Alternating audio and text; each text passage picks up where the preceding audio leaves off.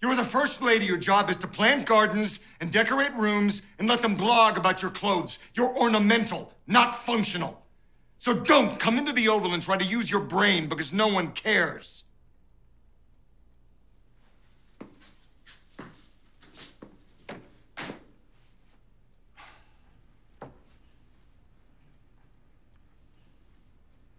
You always did know just the right way to hurt me.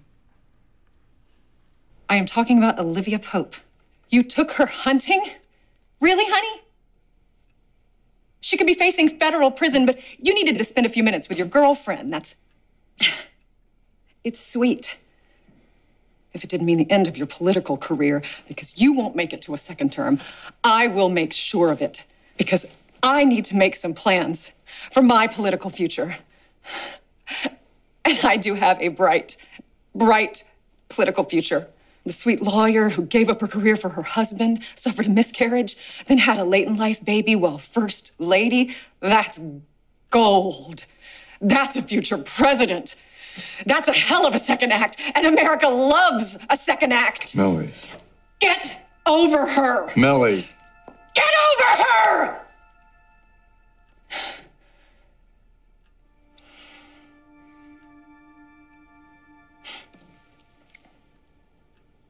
You see her again, I'll blow you away.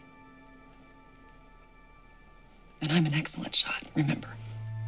Sakes, Mellie, everything is not a political move. Honey, you are not some toothless mechanic from Indiana, and I am not some chunky girl from a trailer park. We didn't fall in love and get drunk and do it in the back of a pickup truck. This baby, bless its heart, is not ours. This baby is our patriotic duty. This baby was conceived in service to our country. This is America's baby. And Kimberly Mitchell is coming to watch us find out whether it's a boy or a girl because you are the leader of the free world and you couldn't keep your pants zipped and your hands to yourself. This baby is my way of giving you a little political bang for your buck. So tell me, do you like the red or do you like the yellow? Fitzgerald! There are 9 other bedrooms in this place besides our room and this nursery. You are sweating up the baby's sofa. I will have to have it cleaned. If I sleep in one of the other bedrooms, the staff will know. So then they'll know. Mellie, if the staff knows, then the press will know in under 24 hours. Good for them. Really? You're fine with the press knowing that we don't sleep in the same bed? Tell the press that pregnancy is making me toss and turn, so you're sleeping in another bed so that I can be more comfortable. Tell them that you have been staying up late in bed, trying to come up with new ways to keep America safe and democratic and free, and you don't want to disturb my pretty little head with all that thinking. Or tell them that I don't want to spend my night sleeping next to a man who gets erections in his sleep, dreaming of Olivia Pope. Your choice. I don't care. Relax, I'm kidding. For now. What happened to my husband? Man? Who did he talk to? What put Fitz in such a terrible mood? Because when he left me to go hunting, he was smiling, and when he came home, he wasn't. I'm sure we don't know, ma'am. You can't say. I understand.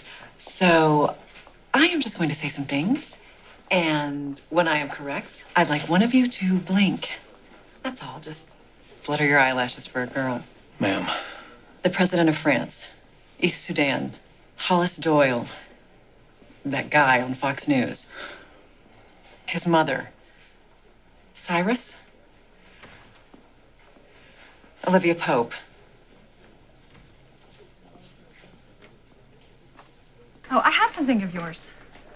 The Secret Service found it. You know how, right? He's on POTUS detail. He found it the night the president went to the National Archives to view the Constitution, which surprised me because if he'd gone to the National Archives to view the original Constitution of the United States, he would have invited his wife, but Hal said you were there.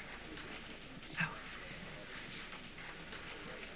Mellie, we all want the same thing. You and me, Cyrus, we are a team. We got him in the White House, and we are going to keep him here. We are doing our patriotic duty, serving our country, working for the greater good. We just go about it differently, I suppose. It's like you didn't know him at all. Yes.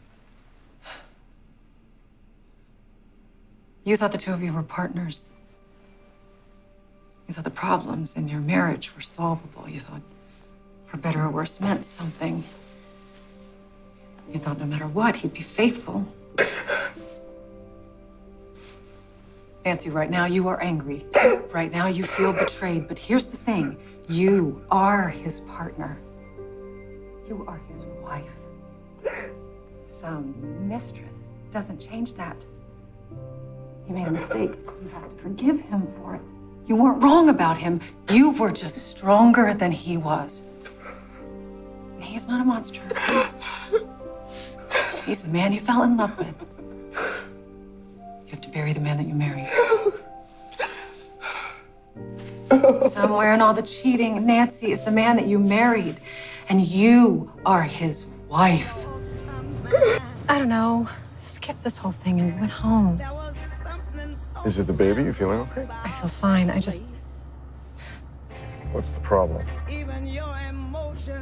I just don't want to go. I'm sick of smiling. I'm sick of acting like we're happy. I just don't want to go. Is it because she's going to be there, Olivia? She got cleared by security an hour ago, which I'm sure you know. Now suddenly you forced me to have this big party and you don't want to go because you're afraid of my mistress? Let me give you a fun fact. She's not my mistress anymore. So buck up. You won. Let's not go. I don't want to go. I don't want to go. We can't always get what we want, can we?